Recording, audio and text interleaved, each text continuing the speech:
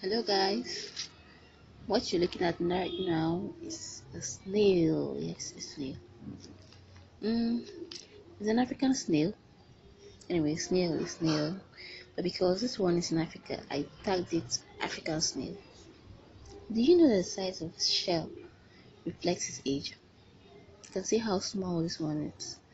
It's looking small, so it's definitely telling us that it's a small snail, so its age will not be as big as or not be as old as the big ones.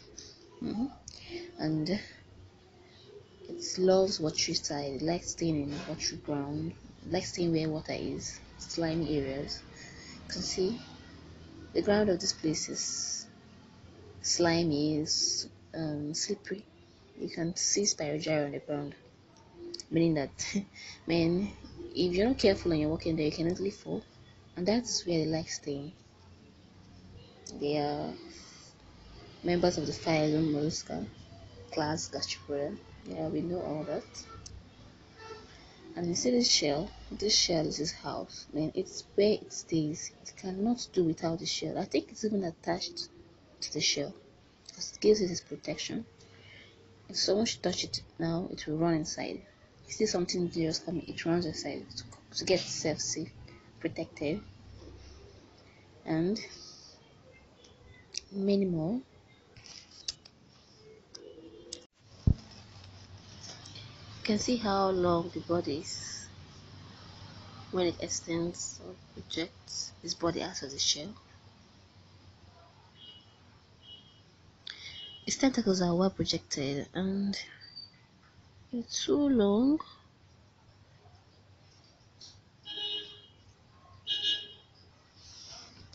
I think it's moving its body around, searching for what? I don't know. I don't know, maybe it's searching for food or something. It's lying flat.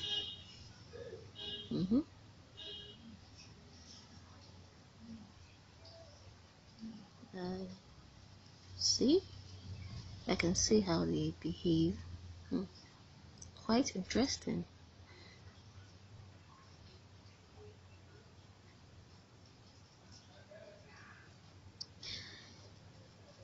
Um,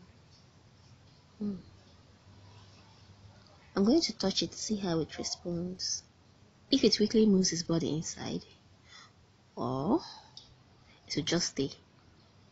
And just to know how it responds to its environment, danger and the rest. Go inside. Go inside. Enter. Enter. Enter inside your house now.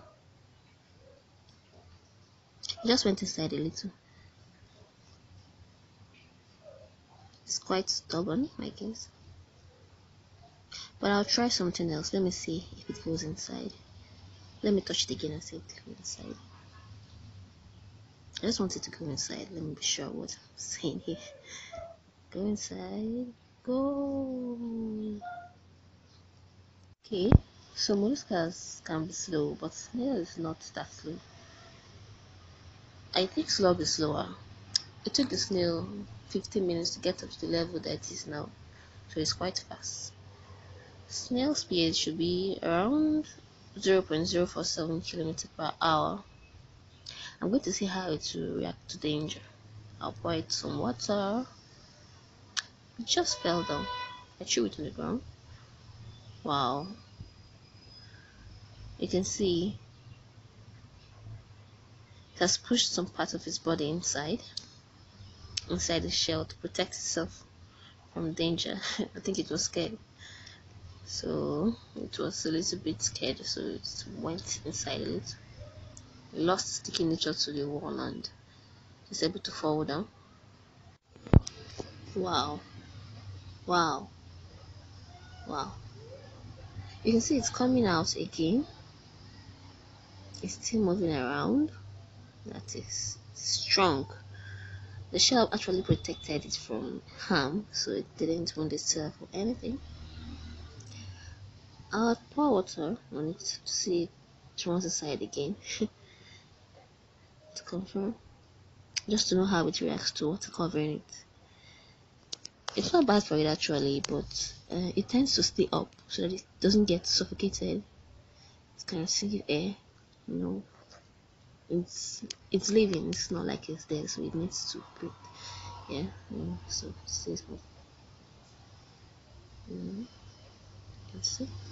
Just watch this.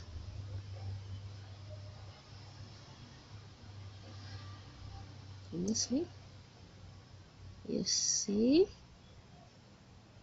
Confirmed. Confirmed. Yeah. It's run inside very fast to make sure that it's safe from any danger. So it's actually thinking it was being attacked or something. So maybe it's running inside out of fear. So it's shells. Really, it's home. It's protector. So I will quickly remove it from there so it can continue with its life. Okay guys, thanks for watching. We've seen how African snail reacts to danger, its habitat, its movements, and everything pertaining its life. I learned something today. I don't know if you did. Well, if you did, please give me a thumbs up, subscribe to my channel, and wait for more videos.